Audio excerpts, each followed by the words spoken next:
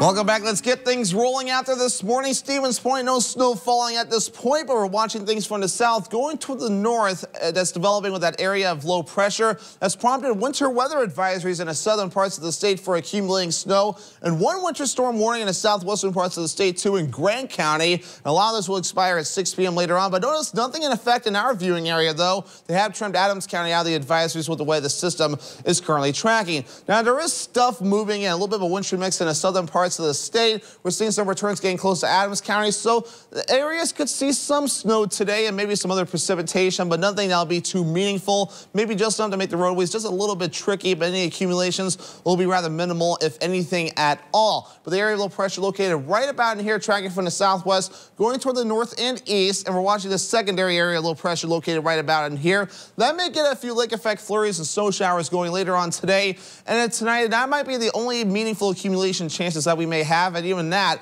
isn't looking like much at this point. We still have about 13 inches of snow on the ground here in Rhinelander, with a little bit more up in parts of the UP. However, the melting will continue as 6 of the next 7 days in our forecast will be above freezing, dealing with 30s and 40s. But futurecasts moving forward, more snow will be moving in later into the morning and into the afternoon period, pretty much hugging our southeastern corners of the viewing area. But as that tracks away, the winds swing out of the north with that secondary front moving through. We'll get some lake effect flurries and snow showers going. Maybe if any accumulations occur in the UP and near the UP border, maybe an inch or two there, but of course dramatically less farther down toward the south. Now the clouds start to break up as we head towards Friday afternoon. So by Friday afternoon, the clouds that we start off with will begin to get out of here. We'll see a lot of sunshine to finish things up before a few clouds try to sneak through as we head towards early Saturday morning. Again, nothing meaningful in the snowfall department at all. A lot of goose eggs on the map though. Anything that does fall might be closer towards parts of Adams County. Even then, that's not looking like anything too impressive. But of course, toward the UP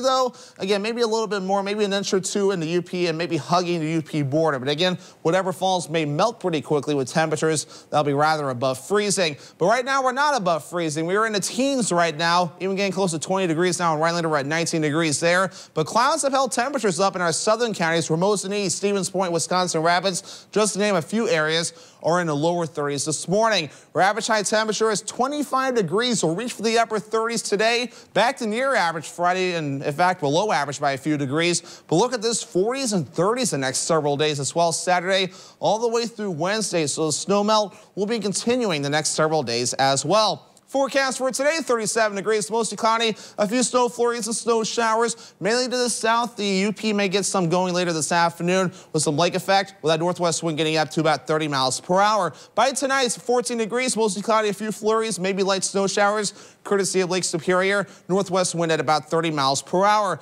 Northwoods Furniture and Mattress, 7-day forecast. After today, look at this, Friday all the way through Tuesday, we're dry as well with a mixture of clouds and sun, and the temperatures, with the exception of Friday and Friday night, above freezing too, in the upper 30s to lower 40s. We fall back a bit to 35 degrees Wednesday with a chance for rain and snow showers, with the snow actually beginning Tuesday night.